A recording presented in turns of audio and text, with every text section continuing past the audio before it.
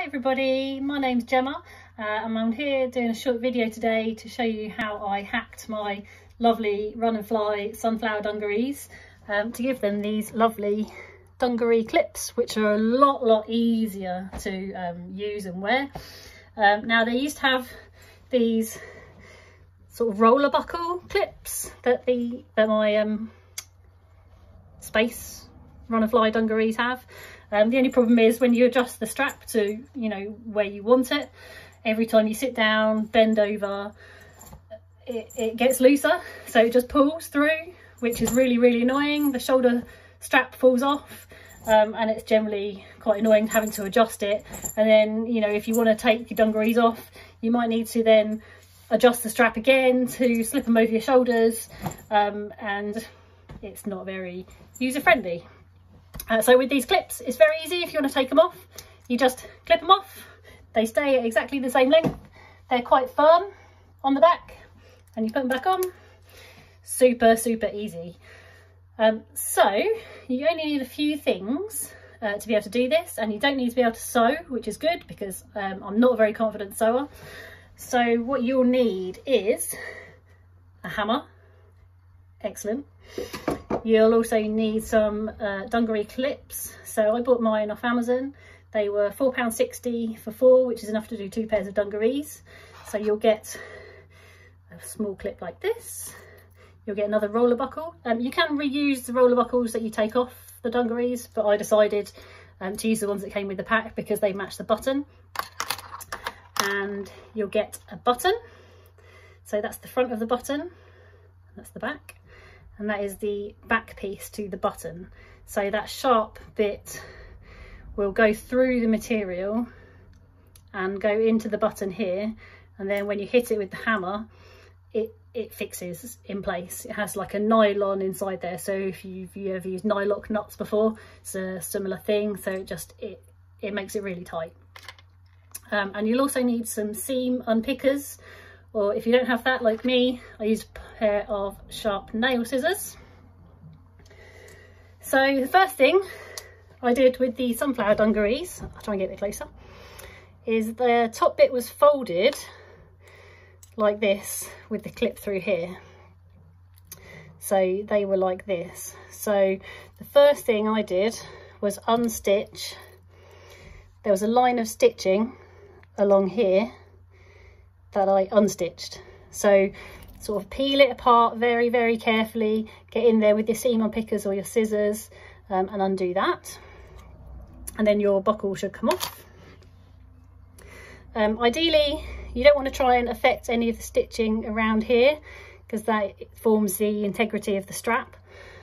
Try not to do that. I mean, I did do that on the other side of my dungarees. I did manage to take off the stitching went around the edge, but actually it wasn't too bad.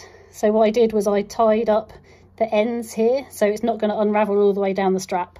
It's quite securely tied just here. Okay, so let me do my dungarees up again. So once you've unpicked that, you get your dungaree straps. Now I'm going to undo these and then show you how I do them. So the first thing is, so make sure you've got the right side of the strap. So you need to thread this piece onto your strap. So you do it sort of underneath the top, over the middle, and then underneath the bottom. So that forms your kind of adjustment.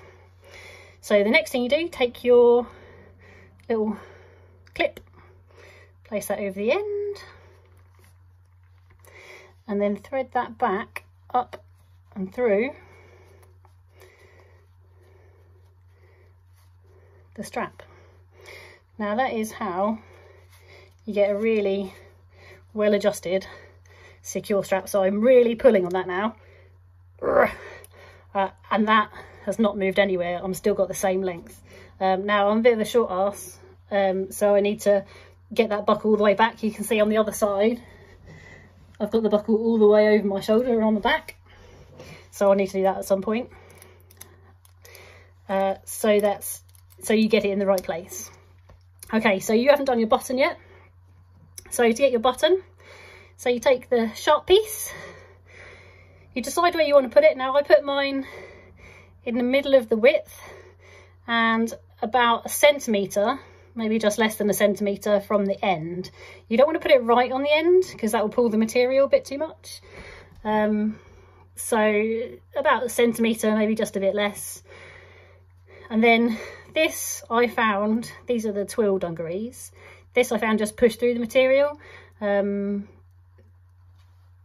If you need to give it a bit of welly, you can put it through and then use the hammer with the button, and that should just go through by itself. So mine just pushed through, so then you have the sharp end through the material. So that's the back. And then once the sharp end's through, so the sharp end's through the material, you then place it onto the front of your button. Then once the material's through, and you've got that on the front of your button, make sure you put this onto a chopping board or a wooden block. I say chopping board because that's what I used, because I just did this really, really quickly in my kitchen. So put this onto your wooden block with the back of the button facing upwards. Then take your hammer. It takes a few pretty strong hits to get it through and locked into the front of the button, but don't worry, you shouldn't damage it. And then once that's through, it will look like this. So this is really, really secure. It's not going to pull out, and that's going to hold my strap really strongly. So that is how I did it. Pretty easy, no sewing. I've had a look at my other run and fly dungarees, so I bought the spacey ones. Now I've noticed on this, the short bib strap on these ones is very slightly different to the sunflower ones. So the sunflower ones were just turned over at the top, whereas these have got a whole loop. So I think what I'm going to do with these ones is I'm actually going to cut this off. So I managed to save it from the sunflower ones, but on these ones I think I'm going to have to use a hacksaw or some metal cutters to cut this buckle off. And then I'll attach the button just through the first layer, so just through one layer of the strap, because if I was going to put the button through both those layers, I think that might be a bit too much. So I think I'll put that just through the top layer. It means you lose this buckle, but I mean, I didn't use the buckle on this pair, so I still have some spares. If anybody has any ideas on how to get that off without breaking it, then let me know. If you were really good at sewing, and I've already said I'm not good at sewing, you would unpick the stitching here and then probably take the buckle off and then restitch it. But I think that's a bit faffy, and it's going to be easier just to cut that piece of metal off and put the button just on that front layer of these spacey dungarees. I had a look at my Lucy and Yaks. I've got a pair of Easterns as well. Now those straps, they taper at the front and they get wider at the back, so you need to make sure you have a buckle that can cope with that. So you might need maybe an oversized clip to go with those ones. But on these run and fly dungarees, the straps are the same width all the way along, so I found they're 1.5 inches, 38 millimeters, and it was really easy to find the dungaree clips on Amazon. So that's a brief overview of how I've done it. I've written a detailed description on my blog, that is greengemblog.com, so go and find that. And if you have any questions or any tips or anything that I've said wrong, let me know. Write me a comment, write me a message, and hopefully you get some excellent use out of your dungarees and they work for you. All right, I'll see you in another video later. Bye.